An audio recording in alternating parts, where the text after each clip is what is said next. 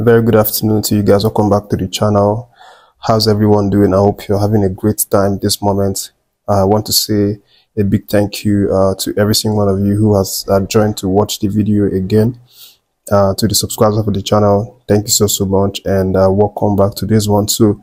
I obviously dropped the first video, and in that one I talked about a lot of things, including the good news that Stanley Nwabali was declared fit to make the selection for the Angola game tomorrow evening. And of course, I also mentioned that Peseiro was going to hold a press conference where he will be answering a series of questions from Nigerian reporters later in the afternoon. And of course, that one was already done, and there has been a number of stories that have come out again, and they are not exactly very good, some of them. And quickly, I'll just start with the most important things that Peseiro said. And on the team news, Peseiro mentioned that the team, as I said, the team is going to have another training, another assessment this evening, and that's the final assessment before that game tomorrow. So Peseiro was insistent that although Nwabali passed that fitness test yesterday, but he is still subject to another fitness this evening, which is a bit of a worrying news, because what it means is that Nwabali is still actually a doubt for tomorrow's game until he passes the fitness test this evening training. They will probably be on the training right now. They will probably be doing the training at this moment, because this is, when I'm recording these videos, after 5. So they will already be on it right now. So Peseiro is saying that Nwabali also needs to pass the test, the fitness test, this evening after the training. And apparently it's everybody that's going to undergo this fitness test today. So Nwabali is obviously going to be one of those people. And Peseiro has now said to the media that he hopes Nwabali gets is strong enough and is fit enough to pass the test, just like all the other 25 players will be made to go through. But in the event that he doesn't pass the test this evening, that he has good quality keepers, he trusts his other goalkeepers, Ojo and Ozoho, that if he calls them, they are going to bring in their 100% if Nwabali doesn't pass the test. And that worries me a lot again, because obviously, after yesterday, I thought that, okay, the test was already done and Nwabali is declared fit. But today, there's another story. He still has to pass the test this evening. Aside from that, Peseiro also talked about the chances of Nigerian Super Eagles against Angola. And he talked about the game being a 50-50 game, that there are no advantages, no top dog, no underdog. It's just a 50-50 game. And, anyone can win it. But he believes in his team. He knows what they've been practicing, and he believes that they are going to prosecute it and get the best result tomorrow. Peseiro also talked about the game plans for tomorrow, and what he said about this is that the aim tomorrow will be to try and keep a clean sheet, as always, to try and prevent Angola from scoring a goal. But of course, also playing in the style that the Super Eagles want to play. And of course, he wants to get the guys to create more chances this time, maybe more chances that they've been creating in the group stages and in the round of 16.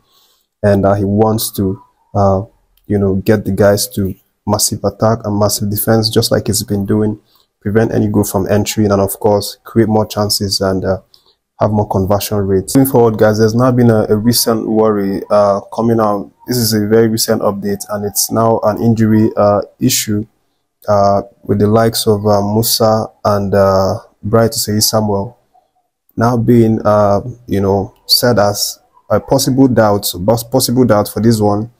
They just reported injured recently. Bright Samuel had an injury, apparently the one that he got in the trainings, one of the trainings. And of course, Musa also reported injured. The injury that he has, we've not heard anything. No one's been very specific about it. The report now is that he is injured, but Bright Samuel, the report is that he has a bit of a knee injury from training. And these guys have now been listed as a doubt for that game tomorrow. And of course, it may not be a direct impact to the starting lineup because these guys don't start. They've not been able to start games, but of course they do come from the bench, especially Bright to say some. I've seen him make appearances twice, and he had great contributions. But Musa had not made any appearances up to this point. But of course, he's a valuable asset, both of them. So if they get to miss the game, it's definitely going to be a huge blow. But we still have guys outside, the likes of Awazien, who can come in, to deputize for Bright to say someone if he needs to come on. And then of course we also have wingers as well to come in place if we need to substitute and maybe bring in the wing if Musa is not available. Peseiro, Iwobi was also asked a few questions, and one of the questions he was asked was about how he advises or motivates the guys in the camp. As you know, he is one of the most capped players in the squad currently.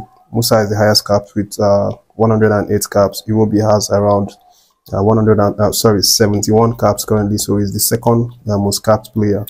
So Iwobi talked about how he tries to talk to them and tells them to give in their 100%, be at their best in their clubs. When they're called upon, they give everything and try to bring in their A game. He said that's what he usually tells the guys, as a way to sort of motivate them.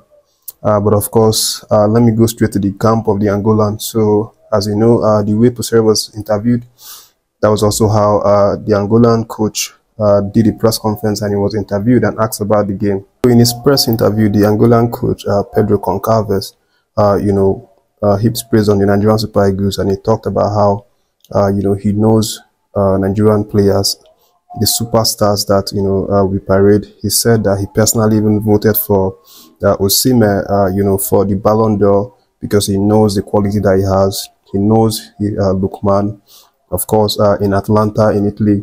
He mentioned a few other Nigerian players, Moses Simon and Zaidu Sanusi. And he said that he has huge respect for the boys, the quality that they have, and as well for the coach as well, Mr. Peseiro. And that he and his boys have been, watching clips of the Nigerian Super Eagles, the tactics, trying to learn the strength and strategy that we've been using, and of course study our weakness, just so that he would learn about ways to hurt us in that game. But he has absolute respect for the team.